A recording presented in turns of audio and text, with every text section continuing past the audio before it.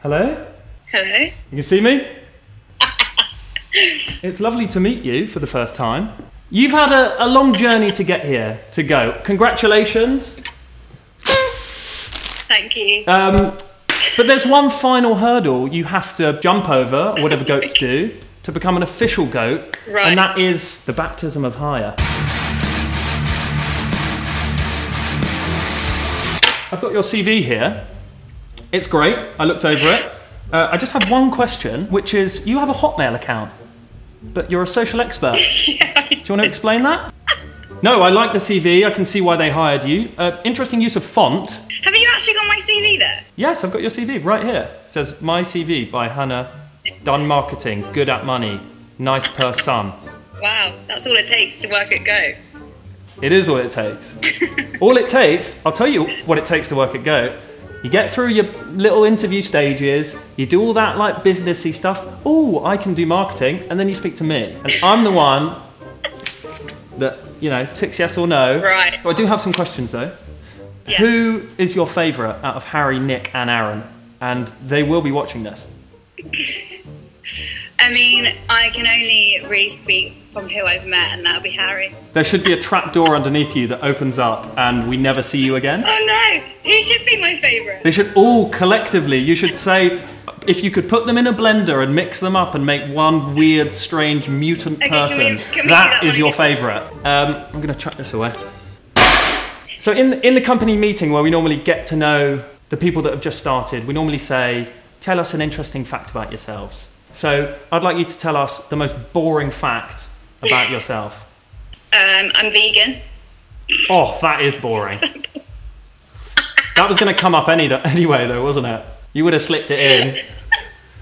What do you actually do at Go? Because I don't ask people, and then like a year and a half goes by and I still don't know. So I'm an account manager.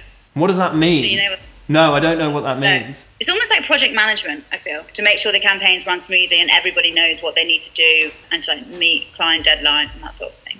And do you enjoy that job, or do you actually want to like work in the circus? You completely break up. It's because she wants to work in the circus. We've had a few questions sent in by some of yours and my colleagues. Is somebody crawling in the background? No one's crawling in the background. Just focus on me. Eye contact at all times. Zoom meeting 101. Okay, so I've got a couple of questions from various people around the office. You may know them, you might not know them. One from Will Marsh here. Have you sent that bloody email yet? Yes, I bloody have. Another from Alex Burgess. How many deals have you got up your sleeve right now? So can you just wiggle your sleeves out, please?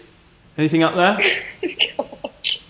You know, it's my third week, so I'm just getting in with all the clients to try and set them up for some future deals. Nice. Do you feel like you are a goat now?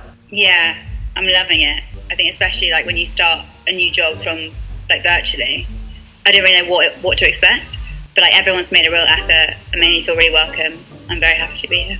Is this Sally down here? So this goat is Sally with a Y. We've got Sally with an I behind me.